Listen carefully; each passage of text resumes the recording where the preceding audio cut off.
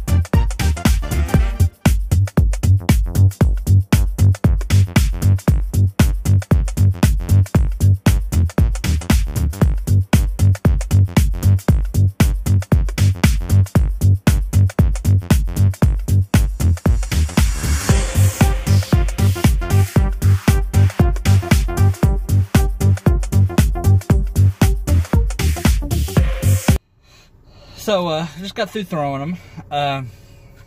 First up, the Opto X. To me, this is more of the stable one of them. Threw it out there, and it stayed pretty straight until the end. But I'd say it's more of the stable, I'd say. Now, in the Goldline, this is probably the most overstable one. That one, I kind of grip locked it, and it kind of went way out the other way. But it probably got all of 240, I'd say. Which really ain't bad, you know. I'm getting there, you know. Now the Air plastic it did both. It was stable if you threw it with enough force, but if not, it basically went overstable. But this one chunked the heck out of it, especially out here in this calm. You know, the differences are real subtle. But there is enough of a distance, you know. If you want a straighter flying disc, then, you know, go with the Opto X. I didn't even say the Opto. This is just the one that I found first. I couldn't find a regular Opto line St. Pro, so I just had to get it. And as far as the Goldline, you know, it does pretty good. It feels good in the hand too, but it's more overstable to me, anyways.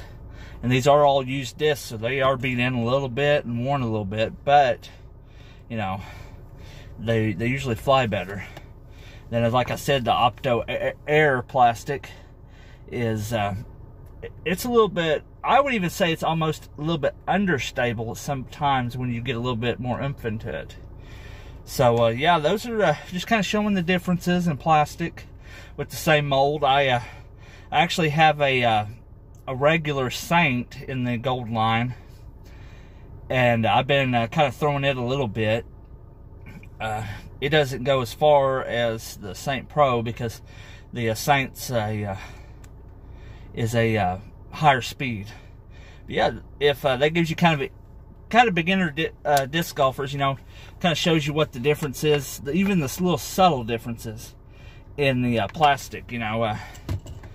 If you're thinking about, you know, getting you a driver or something and it's in one plastic, you know, try to get it in other plastics too, you know, kind of experiment and kind of see how they feel and if you like them or not. But hope you liked the video. If you did, subscribe to the channel and like the video. And as always, this is Poor Boy reminding you, play the sport and grow the sport that is disc golf. Thanks for watching.